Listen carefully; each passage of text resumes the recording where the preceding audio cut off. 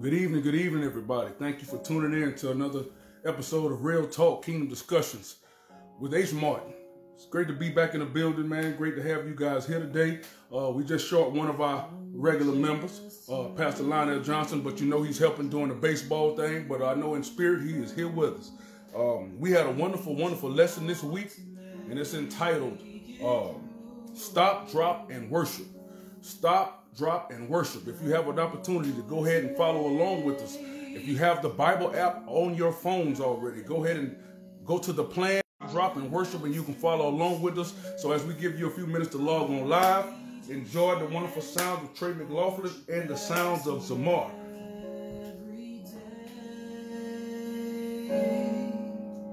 You always seem to make a way. You want me to succeed, not fail, but I keep falling into sin, and I don't know if I can win. Please tell me how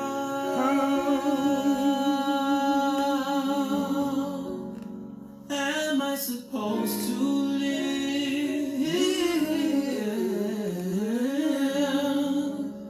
Doing what you want me to with my life. 'Cause sometimes I feel all hope is gone, and I'm just barely holding on to your hand.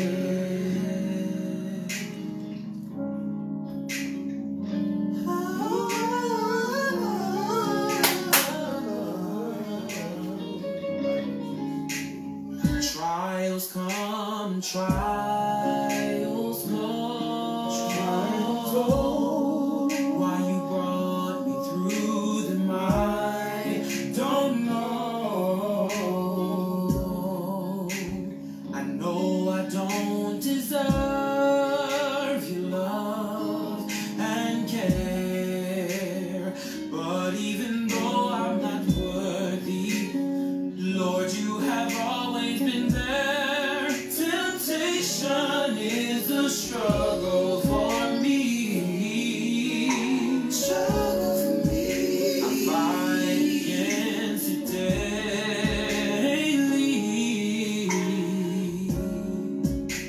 The enemy attacks me all the time, but I can't do it by myself. I know it's you I need to find, so tell me how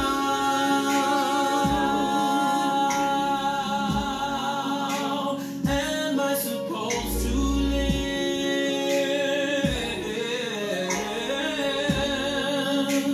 doing what you want me to with my life?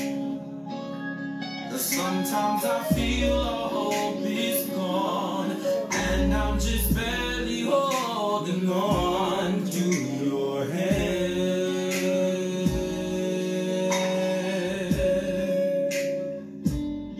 To your hand.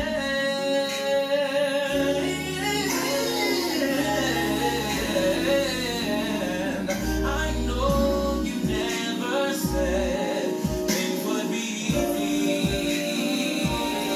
Never promised sunshine without rain.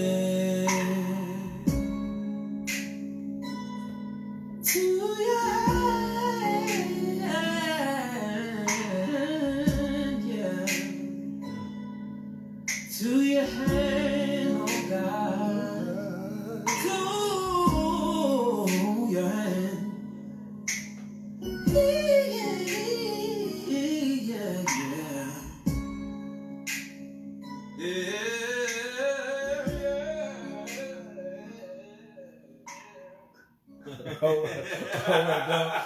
That's my boy right there. That's my jam, man. That was tight, man.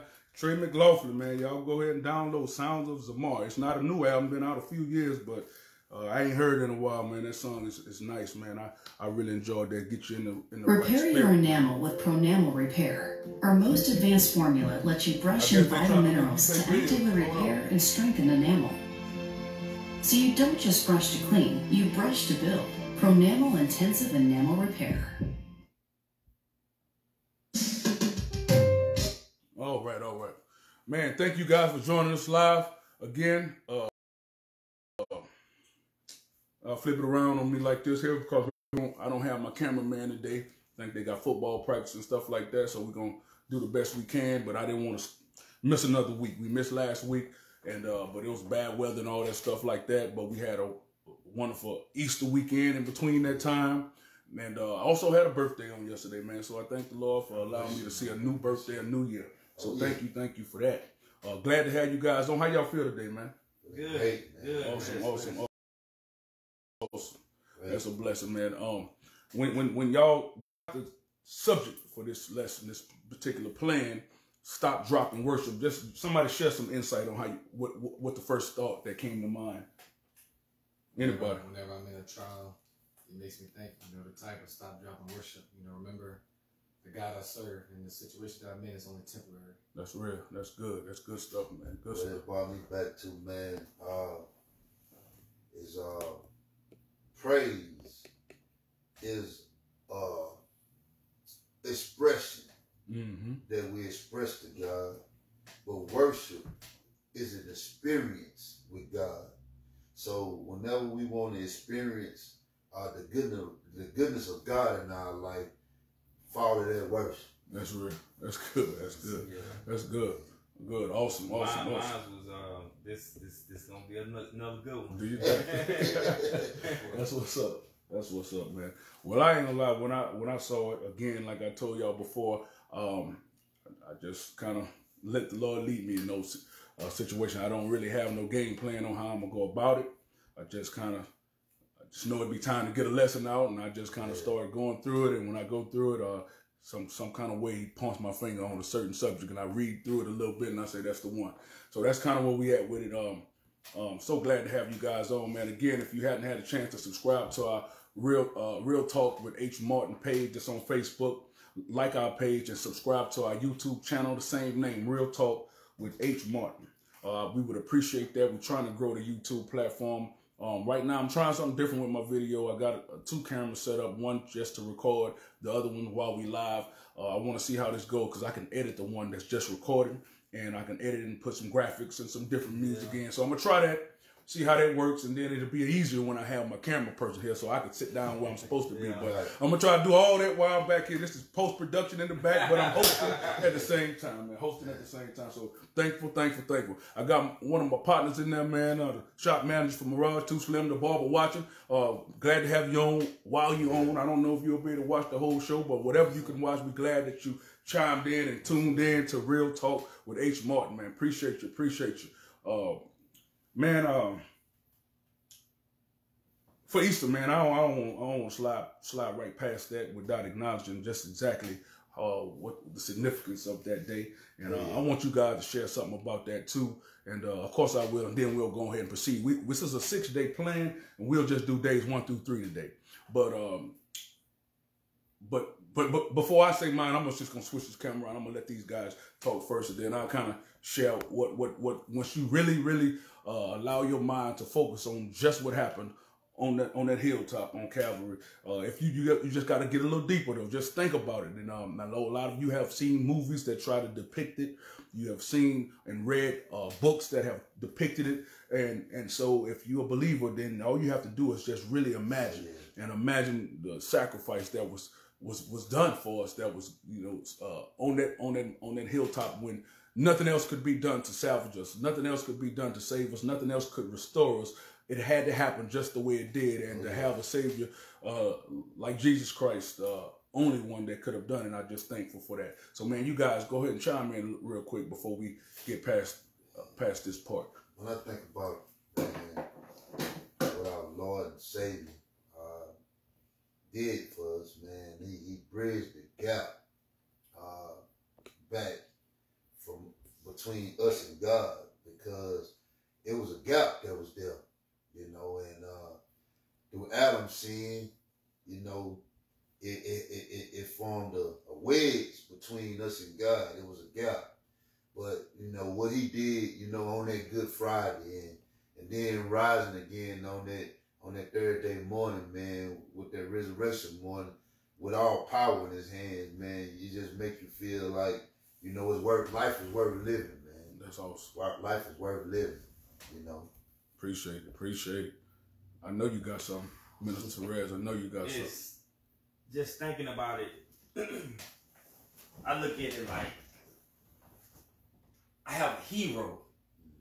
I look at it like, man, I am inspired by my God, the incredible. I look at it as a walk of humility, humbleness. I look at servanthood, and I think about it. I look at the love. Like, my God, that's a lot of love that we have in God and in Christ, in Jesus. I look at it as, man, that is really mind-blowing. The fact that he dealt with the pain, he dealt with the betrayal on his way to fulfill the prophecy. He already knew what was at stake, but he still pressed. I look at it as love, agape love. Right, that's real. That's what I look at it as. That's real. It's inspiring, and I get very emotional because he didn't have to do it. Right. Yeah. Right. He have the power. He have everything that he have. Could pretty much everybody could drop if he wanted them to, but he went on because he loved us. That's so right. Agape love. Awesome, man. That's awesome, Brother Charles. Yeah, I think. It's behind you. That's all right. Yeah, I think of it as just the Good Friday, Easter Sunday. I look at it as with Good Friday, he died for my sins. He died for my struggles, my addictions, my mistakes, my failures, me falling short. He died for that.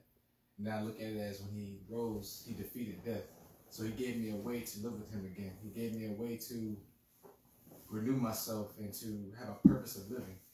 Because think about it, if we all was born and we knew we were going to hell, you know, we wouldn't really have a purpose to live, because we know our downfall regardless. That's because he rose again, he gave us that new path, that new way, that purpose. Right. So I think for me that just goes to show, like you said, agape love, because he did the ultimate sacrifice. Yeah.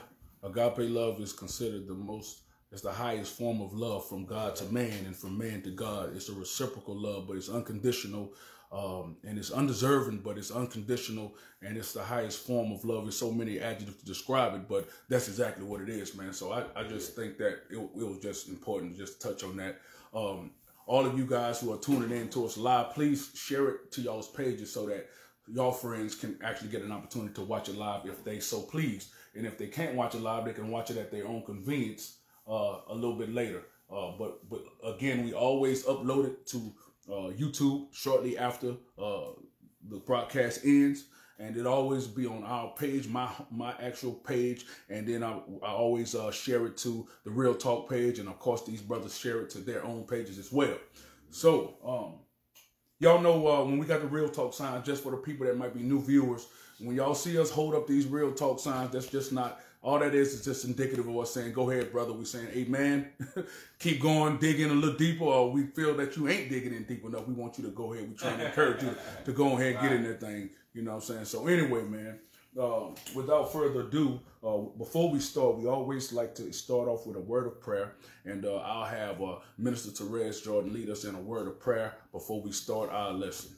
Father God, we thank you, Lord God. We just thank you for everything you're doing and done in our life.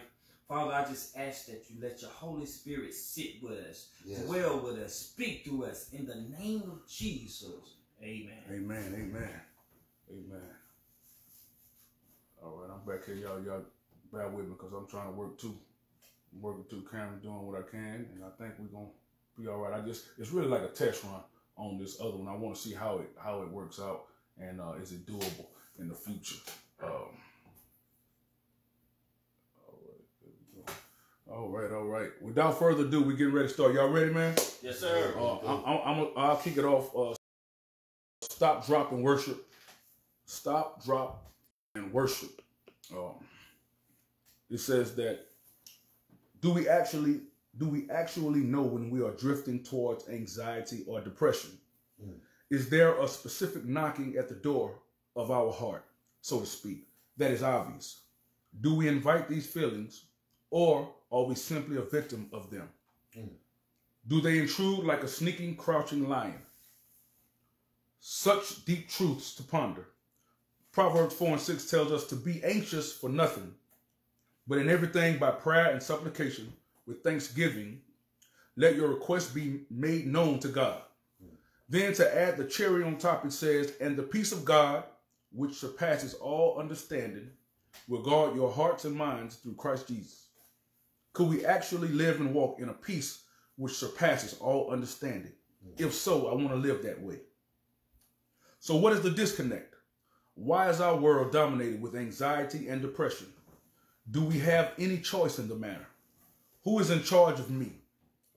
Scripture says in John 10:10 that the thief comes only to steal, kill, and destroy, but that we have an option for abundant living as well.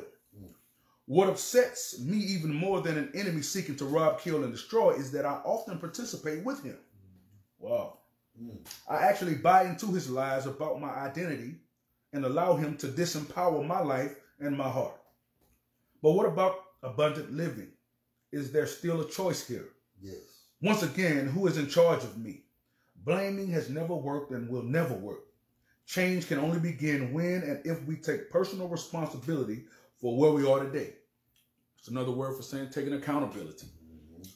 I am aware that many of our lives have been riddled with uninvited trauma and circumstances, but we must tether our peace of mind to the faithfulness and the character of God and not to people, events, and circumstances. His promises are our only solid ground for tomorrow's hope, as we believe that he actually can work all things together for the good of those that love him and are called into his plans. If I stop right there, what it's really saying is not to let the things that are going on in the world around us, events that happen, such as this war in Ukraine, although they may concern us. Again, if you remember what we said, the difference between concern and worry is that concern is just the first stage of worry, but that's normal to be concerned. You can be concerned again about your kids that are away in college for the first time, but that don't mean you worry. Worry creates a depression. Go ahead, jump in there, man. I want to say something about concern and worry that the Holy Spirit has brought to me.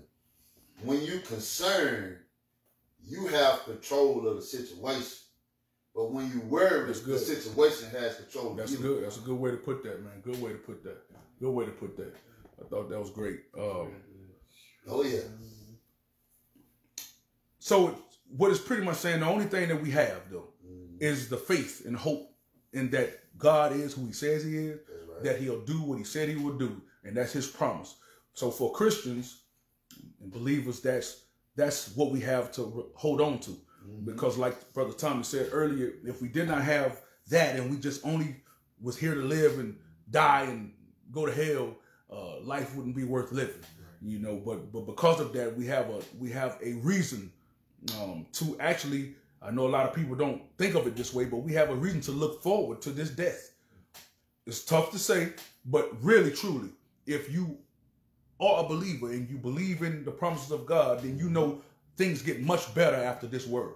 They get so much better after this world. So even though you want to be around your family and friends, as long as God allows you to, truthfully, if you're a believer, this is nothing. It pales in comparison to what the promise is that God has made for his people. Go ahead, brother. And you got to actually believe that too. You know, you have to believe that, you know, Jesus is real. You have to believe that there's an afterlife for us to dwell with him. You have to believe that. And you have to build your faith and your confidence in that so that you can attempt to make that change and to lean on that. So you have to ask God to help your unbelief. That's real. Good stuff, man. Good stuff. I'm going to go forward and read, finish up on my part. So we have, when we feel our hearts drifting or thrown straight into anxiety, we could learn the power of stop, drop, and worship. That makes you immediately think about when they said if it was a fire, if you were in the fire, or for some reason you got fire on your clothes. They always told us in school to stop, drop, and roll. So when you saw that heading, that caption, and the subject of this lesson, it made you think about that is important. And matter of fact, it's actually in red. You know what I'm saying? So it actually gets your attention from the very beginning. It says that I have tested this idea. It is a game changer.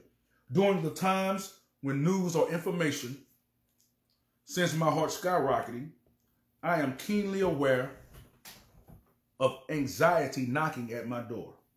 At these times, I purposefully remember be anxious for nothing. It seems a paradox to simultaneously have extreme anxiety while recalling the scripture to be anxious for nothing. It's a situation devoid of peace and abundance. In my childlike attempt for obedience to Proverbs 4:6-7, I start to pray and be grateful. This is totally an act of my will, as my feelings are not in line. That means he don't really feel that. But this is not about emotions. And this is not a feeling thing. But he's relying on the promise that God has made. It's strictly obedience. Yeah, correct. Strictly obedience. That's real. That's it. That's right. That's right. It says, yet, as I have stopped to drop in worship, I am actively, by my will, choosing to put my sovereign God back up on the throne of my heart and not the issue that is drawing me to anxiety. I am choosing obedience. I am not participating with the schemes of the sneaky enemy to rob, kill, and destroy my joy in the moment or the day or the season of life. I am not saying that this is easy, but when I choose obedience, I find that I step out of my emotional self and I step into his truths and greater purposes for the moment. I want to participate with the Lord and not with the enemy. I invite you to consider the same. Right. So basically what I'll get out of that is never, and as tough as it may be, that's why you want to be actively and constantly reading the word, because that's what we're supposed to go to and cling to whenever we're struggling with situations that may lead to anxiety and depression. And they are real in this world. And in 2022, it's talked about a whole lot more than it used to be talked about. It was one of those things back in the days when a person will probably tell you, "Just suck it up, you know, everything gonna be all right." But now it's serious. People really deal with deep depression. But like again, that is attacks of the enemy. And to me, what I get from it is that is distractions from the enemy to get your mind off of the promises of what God has said. Because if you believe in what God has said, then you understand that his word is not designed to bring you into a place of darkness. See, depression normally, if I'm just being real, it normally seeks to put you in places that are in solitude, usually away from other people, whether you're in a car alone or at a park by yourself or in a dark room, secluded from people. That's one of the main attacks of the enemy. He does not want believers around you. He does not want people who is going to encourage you and pray for you and move you away from that place. He wants you alone so that you can let your mind become idle. And once you let your mind become idle, when you're not filling it up with the word and the promises of God, then before you know it, the initial concern has become a deep worry, and from that deep worry, it has become anxiety, and from anxiety, it has led to depression, which is a real sickness. And that's kind of what I get from that. I'll give these guys the floor for a minute. What I got out of that, man, this part of the lesson, man, stop, drop, and worship, is that you have a choice in the matter. A lot of people feel like that they don't have a choice. A lot of people feel like they just don't have the will or the know-how to do what they're supposed to do in life. But you have a choice in the matter. You have a choice if you want to be in anxiety. You have a choice if you want to be in depression. Don't let nobody take your choice away from you. Because the thing about it is, you have a choice. lesson when it says that the thief comes but to steal, kill, and destroy, but God wants us to have an abundant life. But I'm here to tell you today that if the thief ain't coming knocking at your door, that means that you don't have value inside of you, because the thief don't come to an empty house. It comes to a house that has value in it. Yeah. So the thing about it is, when you have value in your life, he's gonna come. Right. He's gonna come suddenly to do just what he said he's gonna do: to kill, steal, and destroy. But then, even then, we have a choice in the matter. We have a choice to choose abundant life. That's right. That's right. When we come to a realization that we fight spirits, when we come to that knowledge of how and knowing how to fight, then we can pretty much walk and overcome and triumph in a lot of our situations in life. When we realize that this circumstance that I'm in is only a test, or it's a trial, or it's a tribulation that I'm going through, and if I can just rely on the word of God and get through this without, doing the opposite of what I should do, then I will be rewarded. Either where it's knowledge, it's wisdom, or you can just have that, you obtain that to help somebody else through their dark time. But we have to understand that it's nothing that we can do, but we have to go through Jesus. We really have to, get a prayer life up so that we can get our communication line functioning. Because through all this that we face, we have to have a spiritual connection with God just so we can get some juice from him. That's just to get some juice. But also it's the main line. We can also get that wisdom from him, and we have to use that. We can't let a circumstance, a situation come against us, and we use our own knowledge and wisdom to get through it, because our ways are not like the Lord. So once we really tap into the Spirit and we get direction from him, and just like we get direction from him, we also get he painted. I ain't gonna say he painted a picture, but he give us a vision through our obstacle. Yes. Okay, and you have to see it. And then when you see it, you reach for it, and he pulls you out of your situation. Right. So you have to develop that connection, and that line has to be tapped into the Holy Ghost so that you can get those downloads, so that he can talk with you, so that he can give you, the little messages. Like, for instance, God deal with me a lot of times. Sometimes he deal with me in dreams. Sometimes he deal with me as I read a word. Sometimes he deal with me through a fellow brother. And I know it's the Lord, because it'll connect to the peace that I have already. Right. So you have to have a relationship with Jesus, for real, so that you can avoid those traps, those dark holes, those dark spaces, that dark road. You can avoid that. And just say you walked in anyway. God has so much glory for you that even if you walked in a dark time, his word would be a light to your path. Yes. Right. Again, you got to remember, it's a living word. That's one thing about it. It's not just words on paper. It's a living word, and it's the same word that you use as weapons. It's the same word that you use to get yourself out of situation. It's the same word that you use to fight off the enemy at all times. Because if you think about it, if you think about the most cliches, like stop, drop, and roll, these cliches are words that, are cliches that we use as children to help make sure that we get our attention. Because every kid can always remember short and simple little cliches: stop, drop, and roll. And what the reason why they made that so simple, because in a time of which would normally be anxiety, which is you on fire, they don't want you to be thinking, they want it to be second nature. You understand? So if it's second nature, that means it's been built into you. So instead of you trying to figure out what to do while you're on fire, they taught us to stop, drop, and roll. If you think about the lesson, and when you first open up the lesson, for those who may be reading a lesson along with us, it starts off with stop, drop, and worship, and it's in a octagon like a stop sign. And it's got red background. And if you think about that red background, it looks just like a stop sign. So when you go to a stop sign, everybody knows that they're supposed to stop, right? So if you stop, that already got my attention. And then the red color, it's also on purpose to get your attention. But really, the cliche, they know that it will remind us of stop, drop, and roll. And so they're saying, don't make it so complicated. Don't make it so complex. When you feel the enemy trying to attack you in these certain areas, before you think, don't think about it. Stop, drop, and worship. I'm trying to get to the nitty gritty of it. They're trying to remind you of the same childlike belief that we had in stop, drop, and roll. They're trying to get your mind to stop thinking about it and let it become a part of your nature. So if you every time something is attacking you, most of the time we try to deal with it on our own. We might ask somebody else about it, and that's fine.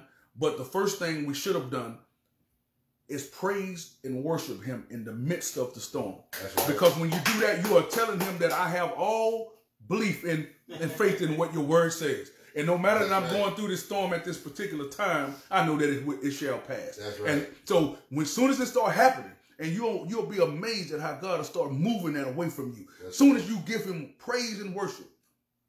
It's not the easiest thing. This takes practice and it takes time.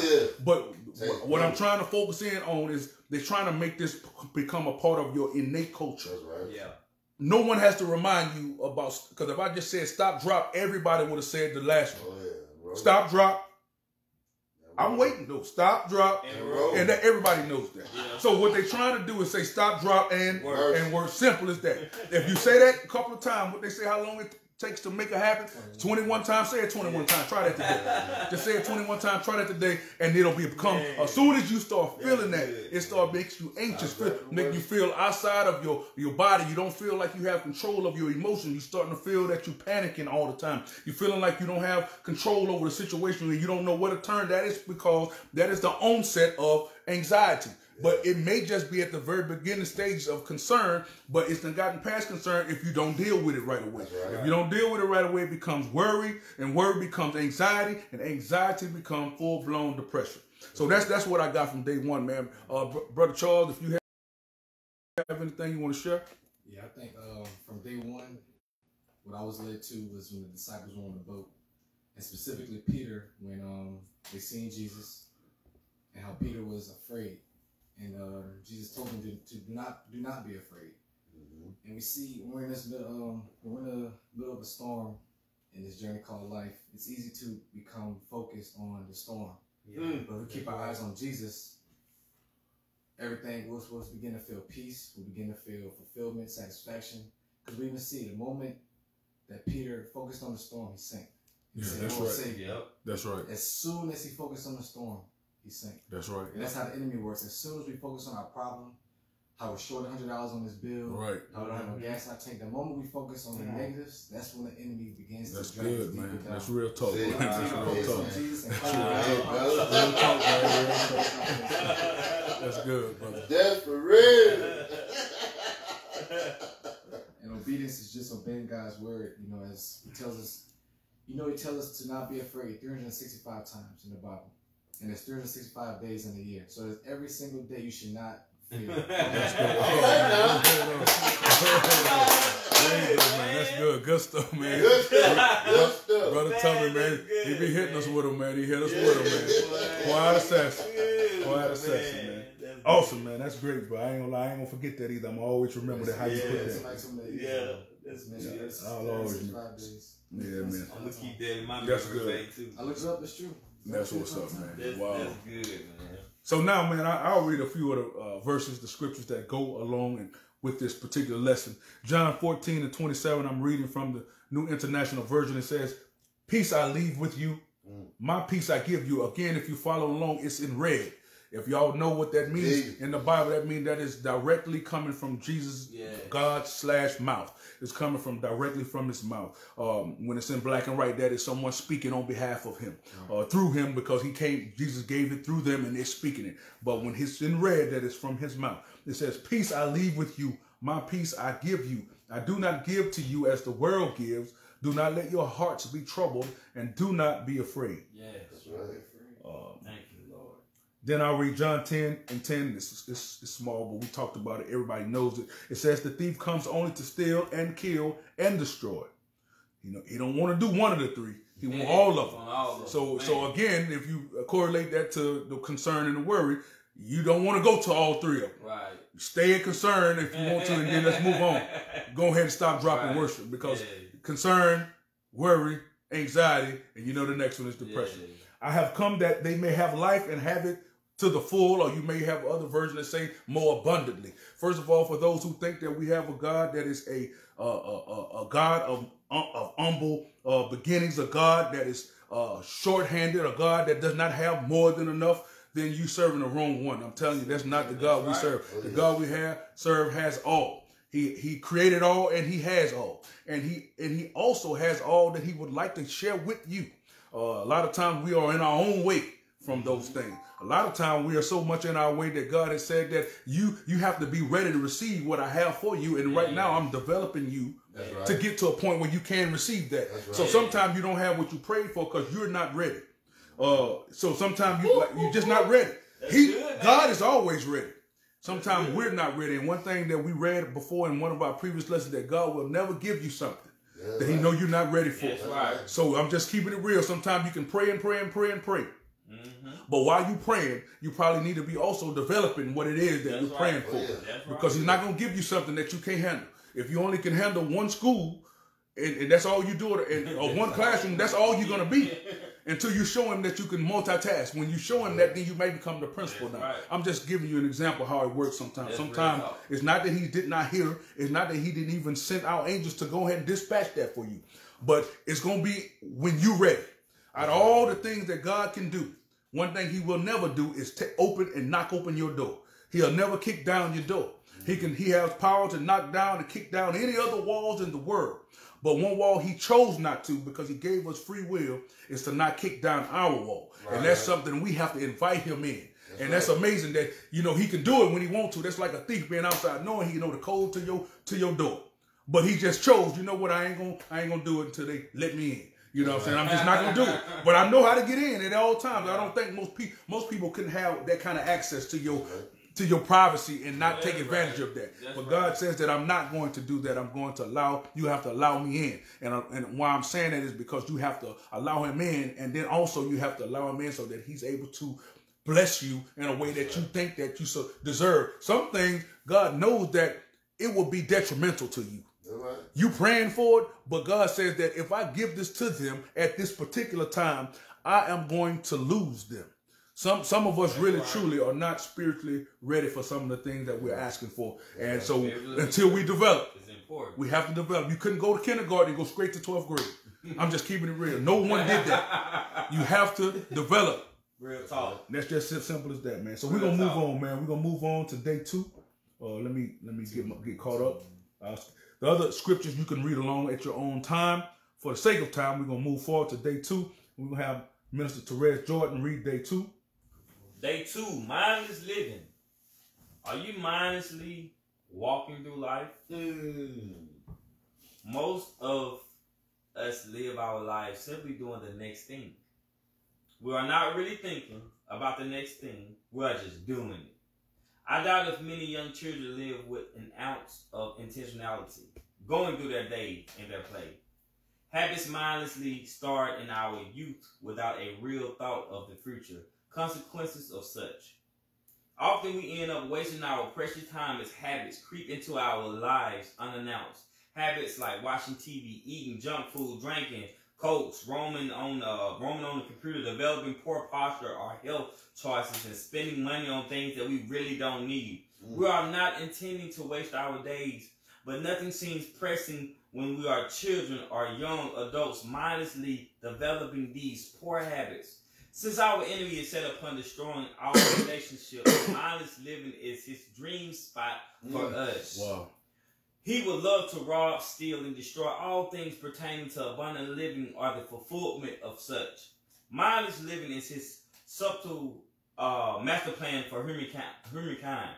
The enemy of our souls does not want us to know that we were created on purpose, with purpose, and for a purpose. Wow. That's right. Wow. Nor does he want us to know that we are each uniquely gifted to serve and bless others.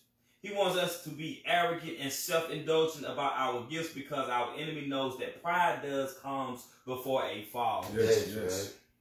Our greatest satisfaction, this sweet spot of fulfillment, comes when we actually serve and live in all the beautiful and good works that God assigned us for ahead of time. The same God that made the mountains, the galaxies, and the ocean choose to make you. Wow. We are each created fearfully and wonderfully. That's right. We are each called beloved. We are each called his masterpiece, set in the sun for such a time as this. Wow. Yeah. Wow. I invite you to tune into wisdom and intentional living as you seek to understand that your days are numbered and he has a magnificent plan for you. A plan filled with more than you could hope for or imagine. There is nothing mindless about that. That is amazing. That is amazing.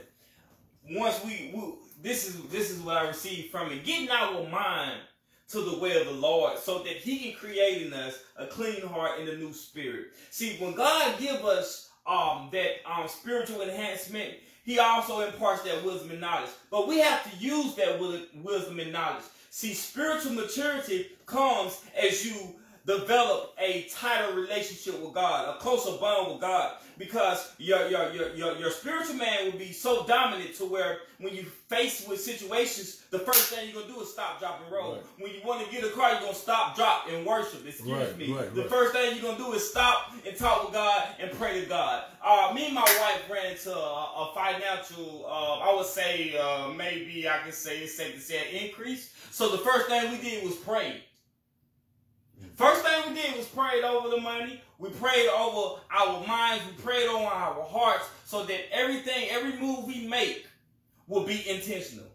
And it will be pertaining to our purpose and what God has for us. That's right. Now, you can shortcut yourself by doing things because your flesh wants it.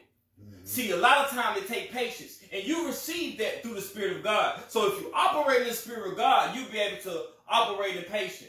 You'll be able to operate in gentleness, kindness, long-suffering, forbearance. You'll be able to operate in all those traits that builds up into God so that you can receive your full blessing. But what happens is this. We get derailed when we want what we want. Yeah. And don't stop, drop, and worship. Right. When we go.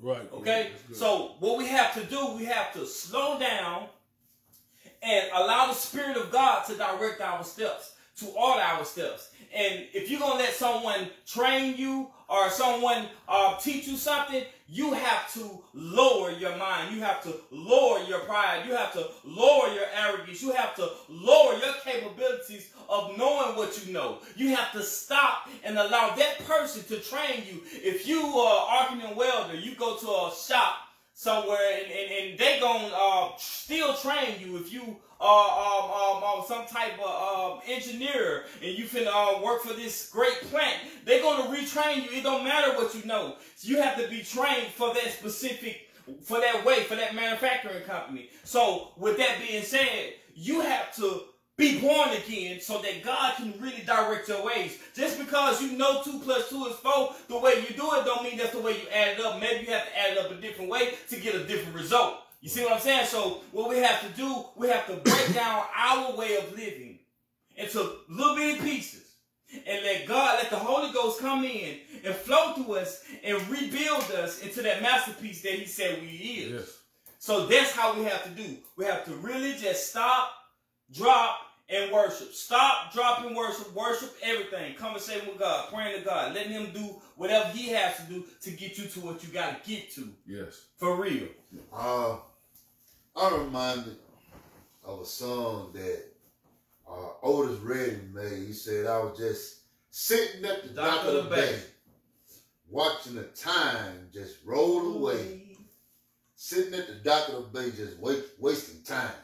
God is a God that don't want us to just sit back wasting time, because our time is precious to him. Right? That's right. The thing about it is that God wants us to live intentional. That's right. He wants us to live on purpose. That's real. He wants us to live like we have something to live for. If you are living this mindless living, It's living like you don't have purpose. Right. It's living like you don't have something to live for. And God is letting us know that we are fearfully and wonderfully made. We're his masterpiece. We are raw priesthood. I was telling Minister Trey in the store yesterday, if we say that we are of God, we supposed to look like we from God. That's right. If we say that we have God in our life, we're supposed to look like it. We are King's kids. That's right. So the thing about it is, God don't want us sitting here wasting time, like that song says. He wants us to be here living on purpose, with purpose in mind. That's good. Man, let me see. Because that was great, and you was hitting on a lot of points that I was going to make. But I wanna let the Holy Spirit use me right quick, because something was coming over me when I was listening to that. Some ways to break this little plan down a little bit. So first of all, we're talking about mindless living. Oh yeah. That's just like you said. That's living with just getting up, floating with the wind. You know, wherever the wind takes me. That's right. But I want you to understand that God don't make no mistakes on nothing that he created. And even though they mentioned the mountains and the galaxies and the ocean, when God made all these things, he just characterized them as being good. Yeah. But to let you know how much he thought of us as a masterpiece, he said that man, though, he thought of us as very good. That's right. So if he specifically chose to use that verbiage when he could have just stuck with good, it was intentional. You see how intentional he was by letting you know who you are? He was trying to let readers in the future know who they are in him. Because he said, I'm going to separate good from mine, which they are very good, because he could have kept the same word. Yeah. He chose that on purpose. So again, if he said that, then he's saying that everything that you was created for, it was been thought out long before you. That means you're not here by accident. Listen, I'm going to give you something else. If you're here right now in 22 and you feel like, man, I wish I would have been born in another time frame because we're going through all this stuff. No, God made it specifically for you to be here right now. Because it's something about you right now that only you have that can change the life of someone else. That's right. It's only for you right now in 22. In this generation that we live in this time frame. You wasn't supposed to have been born in 1920. You're supposed to have been born just when you were born. That's right. And the ones who were born when they were born, they had a mission too. That's right. Some of them, if you didn't think spiritually, you would say, well, they had a mission. The people that was in the 1920s and 30s were born and they helped move us from one place in history to another place through civil rights. And that's just the natural thing. Right. But it's a spiritual thing that God has for us to be created at a certain time that only you can do. The things that Martin Luther King was able to do during his short 39 years on this earth, it was for him only. That's right. To do it the way he did it. That don't mean he was perfect. It means that his cause was just and his days were numbered and every day mattered. And he didn't have time to waste. If you follow his history, he always had something planned for the next day. What I'm telling you is mindless living is almost like saying idle too. Huh? If it's idle, that's the same thing that the devil wants. He wants that, right? The devil wants your mind idle, not thinking. It says in the plan to not be thinking. He wants you to just be getting up, going with the flow. See, you are specially and uniquely made that you have a specific reason for being here. The key to it is finding out what your divine purpose is, not your natural purpose. Sometimes the natural purpose and the divine purpose do align. That's right. But always remember, when you worry about if it's divine or you're concerned whether or not it's from God, if it does not benefit the improvement of others around, or others in the world, or if it's not going to change the societal norm, if it's not going to change the way people see and view each other, then 9 times out of 10, that is an ambition. That's an ambitious desire. It's not it's divine desire. It's I'm just keeping it real. Right. When you're trying to find your purpose, always ask yourself, that's simple, categorize it, say, is it benefiting others? Is it leading others to the kingdom? If it's not, and it's self-centered, it's just an ambition. That's not wrong to have ambition. That's right. But ambition is more selfish in nature. I'm just being honest with you about that. So remember, the key things that I want to say about this lesson is that when we deal with these things like anxiety and depression and all that, and you start feeling like you nobody, you know, the wisdom brother you have saying, I'm just a nobody, trying to tell everybody about. But look, when you start feeling like you a nobody, remind yourself of some of these scriptures, how God used certain verbiage to describe you. He said, you are a masterpiece, uniquely and wonderfully made. He says that you are sent and assigned for such a time as this. Yeah. You are supposed to be here right now. Whatever it is that you're supposed to be doing, no one knows that but you and God. But you have to have a relationship with God so that he can reveal it to you. Like you said, brother Jordan, you said that sometimes he comes to you in dreams. Yeah. He comes to some others in visions. Yeah. Sometimes others, it comes through another person prophesying something and making it clearer for another. But what I'm telling you, you have to figure that out. That's right. Because your whole life is meaningless without it. That's right. Your whole life is mindless without it. You don't have no reason to be here if you can't find out why God wanted you here. We talked about it several times before. Many people in this world leave this world without ever getting out that thing that God put in them to get out. Right. The cemetery is the richest place in the world, not because it's got all kind of money and gold, but it's because it has the best ideas and inventions and songs and poems and writings and books and authors that never got a chance to share that with the world. They was designed to be here for whatever reason. They got mindless living, took over. They forgot about the purpose that they were here for, and then they allowed themselves to die without ever fulfilling the thing that God purposed for them to fulfill on this earth. So that's just what I've got out of that, man. I want to share with y'all, man. Man, y'all crazy. Man, y'all crazy, man. That's what I got out of it. Good, man. That's good. Nah, but I had man, that was great. Yeah. I had a couple points that I want to hit with this day. It's like basically piggybacking off you, living with a purpose. You see, when I was going through depression, I didn't know my purpose. I just knew cry, complain some more, cry. Sit in my room in the dark room, complain, cry. That's all I knew. Right. I didn't know why I was so always alone. I never had nobody. I didn't understand that. Yeah. But see, as I got saved, I realized that my purpose is to bring people closer to Jesus because someone brought me closer to Jesus. Right. And I want the same for somebody else. And it's so easy to get comfortable once you get saved. It's like, oh, I'm so saved. I made a TikTok video one time that you get saved and it's like you sit on the sideline. Right. Let me figure it out. I got saved, so I'm just going to go to heaven. Yeah. But see, that there's danger in that though. Yeah. Because you could be that one person for someone. You can be that one example of Christ, that one reflection of Christ. That's right. Just speak up. If you just be bold, don't be ashamed. That's right. You know, it's easy to become prideful and fearful, and we just talk about don't be afraid. Trust the Holy Spirit to use you. You know, you have a purpose. We all have a purpose. We all have a unique purpose. We are all part of the body of Christ. You know, I don't care if you're the toenail. You are. That's right. Real talk. You have a purpose. I don't care if you're the toenail, the nose. I don't care. The eyes. You have a purpose. And I was brought to a parable with this plan. It was in Matthew 25. How the first man received 5 talents, the second man received 2, and the third man received 1. The first two men doubled the talents. The first man had 5, he came back with 5 more. The second man had 2, came back with 2 more. The last man didn't do anything with the talent God gave him. Right. I think he buried it. Yeah. He buried it. He hid it.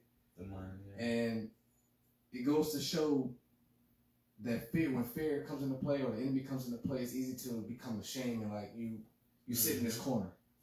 You know, and at first I was like that. You know, when I got saved, I didn't really know. You know, I was afraid to speak up and speak about Jesus. I was afraid of what people would think of me. I don't want to look like I'm judging, but that's not the case. You see, you're supposed to have truth, but with grace. Right. That's right. Have only truth, but no grace. That's right. That's good. That's real talk. You gotta have truth, but you have to have grace. You know, I needed somebody to tell me the truth that I needed somebody to tell me the truth that fornication is gonna lead me to hell, that certain things are gonna lead me to hell. I needed somebody to tell me the truth. But they showed me grace too, which led me to Jesus, because it's easy. And I've seen a lot of people, and I talked to somebody, I don't want to say the person's name, but the person is confused right now. And she mentioned that I'm the only Christian that is making her like shift. Because all other Christians are so, it's like, oh, you're going to hell, you don't believe this and that. Like, they don't have no type of grace and love behind it. Wow. You have to have grace and love behind it, because that's the easiest way to become like Christ and to lead people to Jesus. That's right. And to end it off, I was basically gonna say like my big question to y'all, you know, even myself, you know, what are you doing with your talent that God gave? You know, what are you doing? Are you using it? Are you utilizing it? Or are you sitting back and just letting everything go out the way it is? Right. Yeah. Are you being useful or useless? Oh man, that's good, man. That's true, man. That's true. And I think I seen on this app, and it was like, live every day like it should last, because one day it'll be right. That's right. One day it will be your last. That's right. It sure will. What will you be able to tell Jesus when you go up there and you have judgment day? What will you be able to say that you did with your talent? That's right. That's right. That's awesome, man. That's what's up, man. That's good. That's good, man. It's all good. That's good, man. Always remember, man, many times God has given every one of us gifts and talents. All of us have them.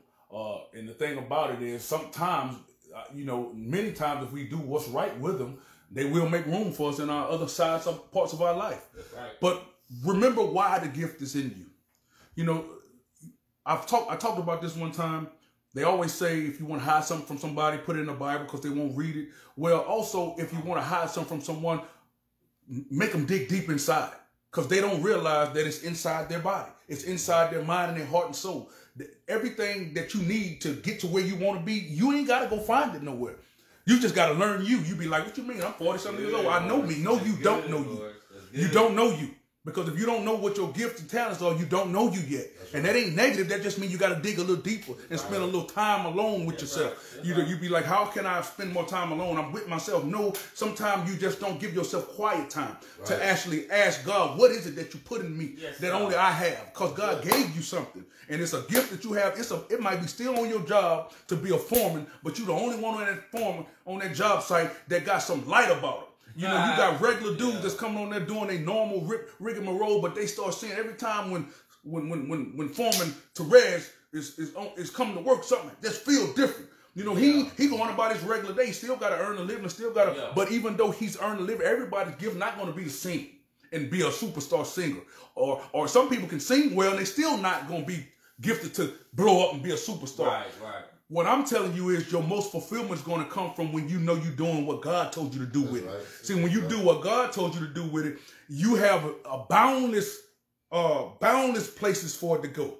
You will never, ever be able to write a book to tell you about the things that God has done with your life until you let him have it. When you let him have it, you would have never written that. Some of the stuff that you've done and experienced since you accepted him and told him to take over and take the wheel. You think about some of the things that has happened in your life. You know, it's nowhere in the world you would have written that story. So it's the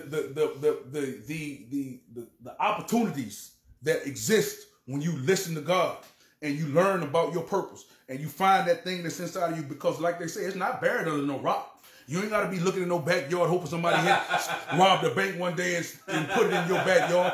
Man, whatever you need, it's already inside of you. That is that's a tough thing, because some people live their whole life, don't never find it. But it's really because they was mindlessly living. They were mindlessly living. They just got up every day with no purpose. If you ask your kids, this is something to ask. I don't do it. That's good. Sometimes I do it and I'm intentional. We've talked about intentional parenting and all that. But I think a good thing to do is to be able to say, you know what, I'm gonna ask my son, what's on your agenda tomorrow? Like no, just see what he really say. Don't give him nothing to go off of. Just hear his real answer and then start coaching him over time and see if that answer starts changing. Because the first time, he's going to probably say, oh, I don't know, I'm just chill. That's normal. Ain't nothing wrong with that. But if you start making it intentional, when he realizes that every day's supposed to be a plan. I am supposed to do something today. It ain't supposed to be mindless. Probably a couple of months down the road, your son going to say, well, Dad, when I get up, I'm going to pray. You know, I'm going to read my scripture. And, you know, I'm going to do blah, blah. And I'm going to play my game a little bit. But now you starting to direct his mind to not just mindlessly living. Because a lot of times we let our kids play the game to keep us from being parents. Yeah, that sounds rough. We don't be saying it like that out loud. That ain't what we saying intentionally. But what I'm saying is it's a pacifier. They just don't put it in their mouth no more. It's a pacifier. So long as he playing, I ain't got to talk. Long as they playing, I ain't got to teach. Long as they playing, I don't have to train. Long as he playing, I can do what I want to do. But you know, when you have a kid, not only are they gifts, they are work. And you are responsible for their outcome to a certain degree. You're responsible for instilling something into them. Now, because you're going to be judged on that, on your own. So always remember that. So we got to not only teach ourselves to stop mindlessly living, but we have to teach our children to stop mindlessly living. And I ain't gonna lie, that's a challenge, because some days we do be busy, but it's something that we just got to start taking one day at a time and just try. I'm done, man. That's good. That's good, man. The scripture, I read one of them. It's a good one. Ephesians 2:10. It says, "For we are his workmanship, created in Christ Jesus unto good works." Created in Christ Jesus unto good works. Okay? Which God had before ordained that we should walk in them. Amen. Good. Man, that's good stuff, man. We're going to move on. I'll read a few comments. We've been getting a few comments in. We said, Ms. Yella Jackson said, "Hello, everyone." Ms. Leona Green said, "You are so right. The word says, through love and kindness have I drawn thee." And then Ms. Trina Dice said, "Amen. Amen." Oh, man, I'm glad. We really appreciate you guys tuning in live and getting a chance to fellowship with us. That's all it is. It's a fellowship. It's a 2020 version of Bible study, and we just do it and we bring it to y'all social media live. So for this little hour that we have, hour 15, hour 20 minutes, we want to make sure that we flood our timeline with some positive news. And it's going to be always supported by the scripture. That's just all we do. Real people in real life with real issues. Because if you've been watching the show long enough, you realize that we have all gone through travails. We've all gone through some tough times. Sometimes we're in the middle of one now, and they're different ones, and then we've come out on the other end. We done come out on the other end. So I'm telling you, this ain't no fake show. It's real. It's real talk. It's real talk. We're going to move on to day 3. We're going to have Pastor Wardell Dyson read day 3. All right. Knocked and shot. Amen. Hold up. Knocked and shot. How is it that we can all be so surprised by that which is predictable? Life can be difficult, but whoever said that it wouldn't be so? The naivety of young adult living leads to a rude awakening when growing up and adulting. Even the physical life of entropy says that everything is decaying and becoming disordered. If there isn't some force offsetting this, things are likely to decline when left undermanaged or not propped up by some intentions otherwise. Life takes work. Yes, it does. Of course, marriages are hard when they are composed of two human beings coming from two completely different lives and childhoods. Both of those individuals are distinctly different parents raising them and influencing their lives and decisions. And not to mention, each of these individuals have been raised in a fallen world filled with abounding sin. Yes. This would lend one to easily think that marriages might take some hard work. Yes, they do. But creating a beautiful love affair in relationship is possible. And then there's parenting. Would we have ever thought that parenting would be easy? Two sinners making love and birthing other sinners. That's rough right there, how it sounds, right? Yeah, that's rough. Yes, we have a marvelous hope of sanctified living, but we are also daily reckoning with the flesh condition that leads to himself fosters a tendency towards sin.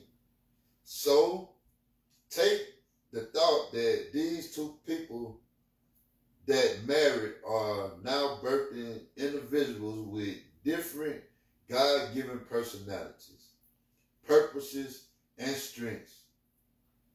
Unbeknownst to the mother or father at birth, often I ended up parenting my round peg to live in my square hole. Wow. Because I had not yet discovered their true personalities and gifts. Thank goodness for a Redeemer that can redeem and restore all that the locusts have eaten through misguided, imperfect parenting from perfectly imperfect people. Wow. That's tough. We often expect education to be hard or certain jobs to be hard. We must come to grips that our lives will drift off course if we do not intentionally work on course correcting them. Right. Some people end up knocked off track and shocked with the results of their lives. Let's open up our eyes today and roll up our sleeves and invest in the lives that we want to live. Today is the first day of the rest of your life. Mm-hmm. Choose to live today and the rest of your days and very best of your life. Let's prioritize our choices.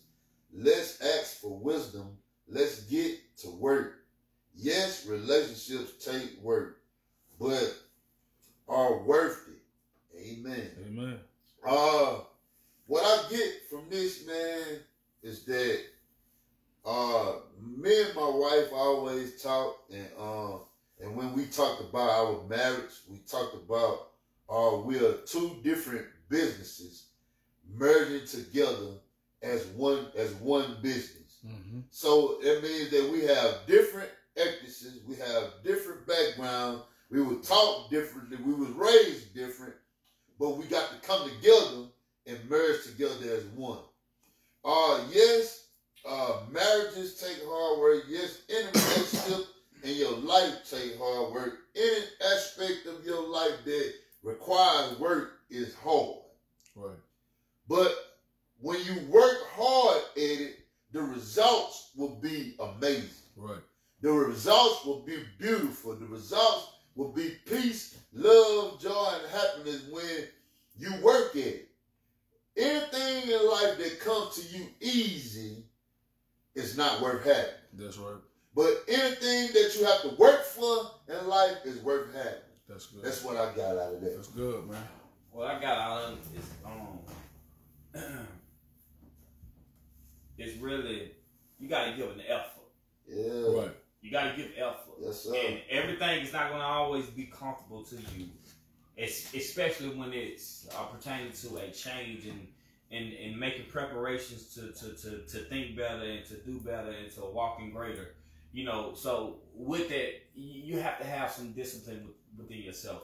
You really have to find it in your heart to be humble, to be able to allow God to really give you that direction, so that you won't be mindlessly living. So it takes me back to you really have to stop, drop, and worship. And when you have kids you raising, it's imperative that you really walk in your purpose. It's imperative that you fulfill that God has placed in your life to obtain, because you have to lead and direct your kids. And you have to help and coach them to Jesus. And Jesus will show them their purpose. It's not about what we want out of them too much. It's really what God placed in them. And it's our job to show them Jesus, so that Jesus can turn that light on within them, so that they can walk in their purpose, and we can support them and guide them and give them knowledge and wisdom that we went through and obtained by experience in life. And we can save them some heartache and trouble. We can save them some pain. We can really work in that area and be effective there if we first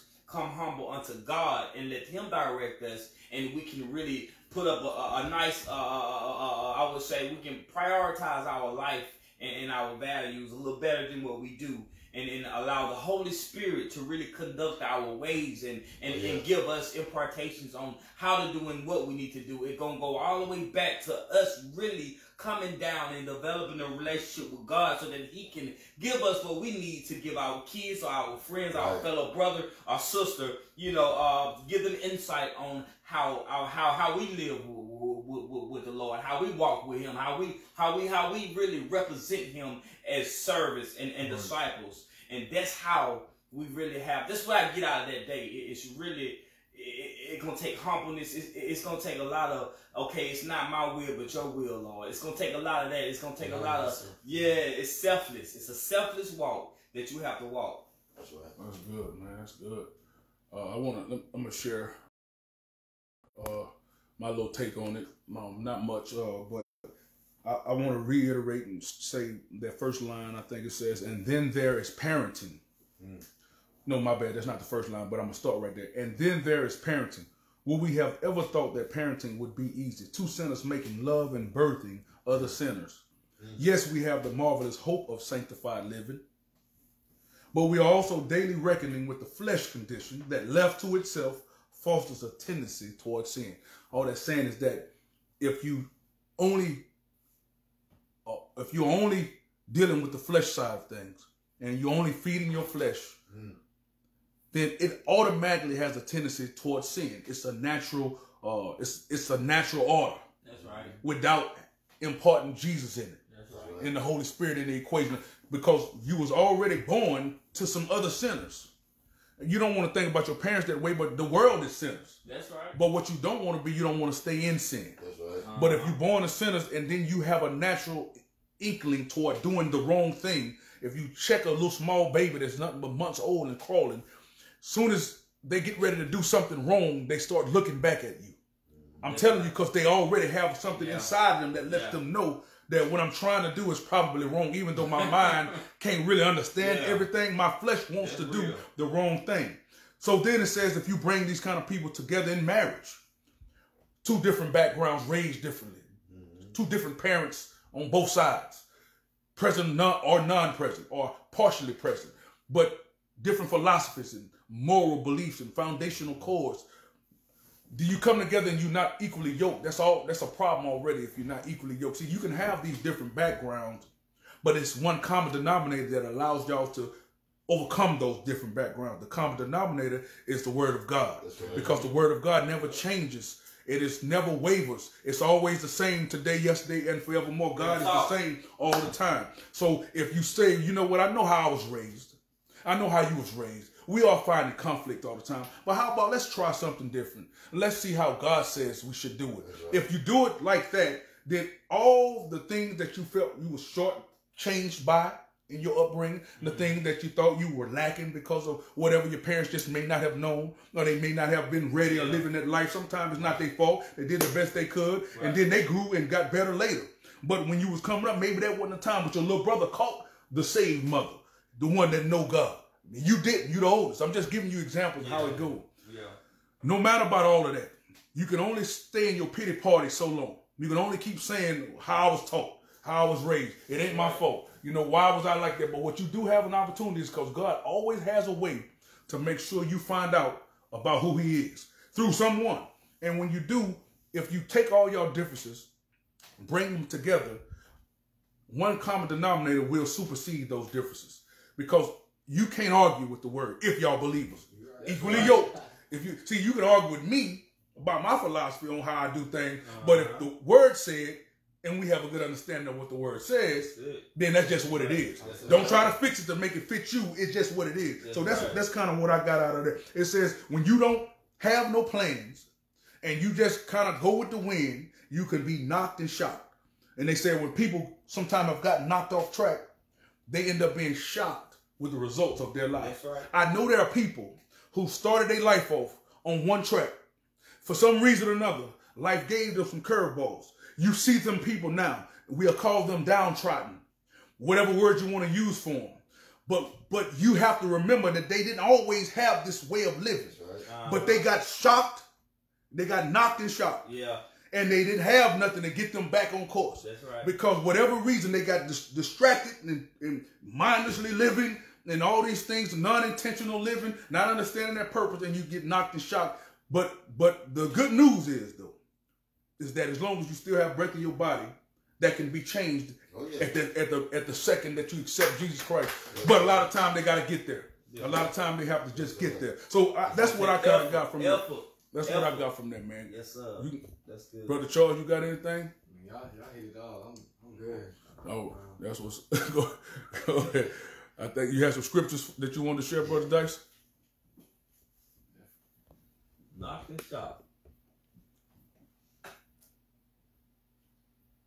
Yeah, scriptures. Y'all gave me a lot to think about. Yeah, me too. I'm gonna do Romans 3:23. For all have sinned and fallen short of the glory of God. And then I'm gonna go back and do James 1:5. It says, let any of you lack wisdom, let him ask of God, who gives to all liberally and without reproach, and it will be given to him. Wow. Man, yeah. That's good, man. That's good. One thing real quick. Go ahead. When God give you that wisdom and knowledge, you know it's not yours. So stop going back to your way because it's more comfortable and you can dress it up better. Just stick with what God has directed you to do, and just allow His Spirit to take control. Right. Don't try to resist. Just allow it. That's good, man. Good stuff, man. Man, I enjoyed it today. We at the midway point of the lesson, and we're gonna stop here, and then we'll pick up on next week. Because this one that I think we need to finish it. Oh yeah. We need to finish this one.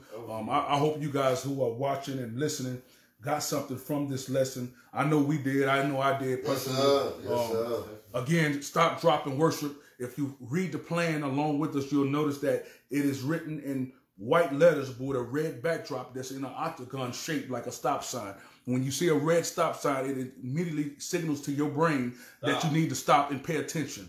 So when we grew up early in life, in our elementary years, we learned the little cliche of stop, drop, and roll if we found ourselves in a fire.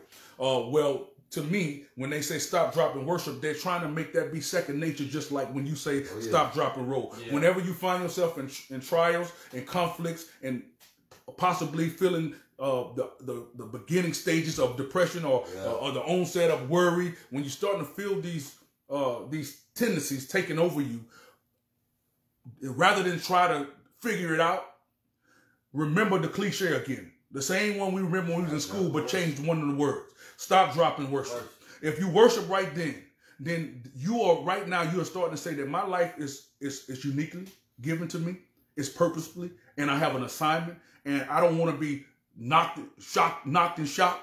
I don't want to be mindlessly living. And while I'm going through this depression or this onset of depression or this beginning stages of depression, before I get too far, I'm going to stop, drop, and worship, because I know that if I'm in a state of depression, then God can't use me for what He has for me to do. And the enemy knows the same thing, and that's why he wants you to be in a state of depression where you're mindlessly living and you're feeling that you don't have any self-worth. So again, man, it's a great lesson. I really enjoyed it. Real deal. It's great, man. But we're going to end it today, man. Please tag and share to y'all's pages so y'all friends can watch it. Remember, it's not about being liked. It's not even about how people feel. As long as you make sure that whatever you say, you bring passion, you show respect, but most importantly, you keep it real.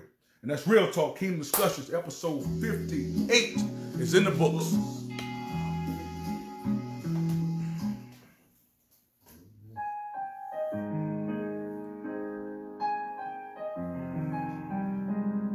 This was a really teaching lesson right now. There are times when I gotta let that roll for about a few seconds for some of y'all. Just a few seconds. I ain't gonna do the whole thing. So confused, walking blind, going out of my mind. But you said you'd never leave me all alone. So even though I feel all hope is gone,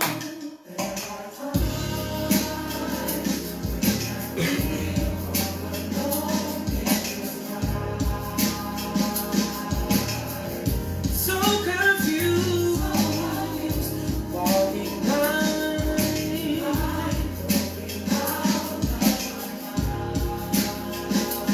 What you said? You said you'd Never leave me. You said you'll never leave me all alone. It's gone. What you gonna do, man? You gonna pray. Get rid of that mind that's living, man. You gotta pray. I'm telling you, man, stop, drop, and worship. Yes, That's sir. what you gotta do, man. That's why I want to play that one, man. Remind them, man.